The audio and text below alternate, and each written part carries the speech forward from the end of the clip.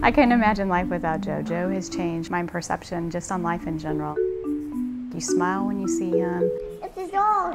Hi, doggy. The way that he's able to draw people out and get them to talk about their problems. And I was amazed.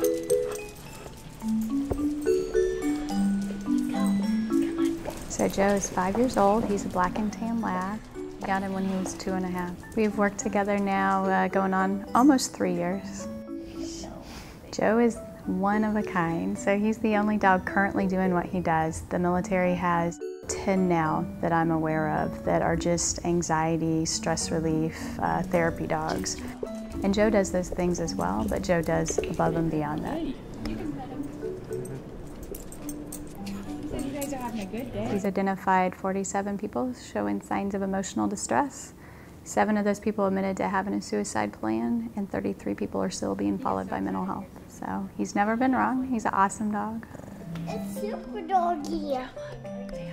Very fuzzy. We have this ability to do such a wonderful thing. So if we can catch people prior to them getting admitted to a psychiatric floor or attempting suicide, if we can catch them in the beginning phases of, hey, you know, I'm having a really bad time with whatever's going on, then we've saved the person a lot of heartache and trouble, potentially their family members, and in the long run, the Navy, right? The money that we lose in what we train that sailor to do, and then the impact that it has on the command, on their family, on themselves, that's a lot.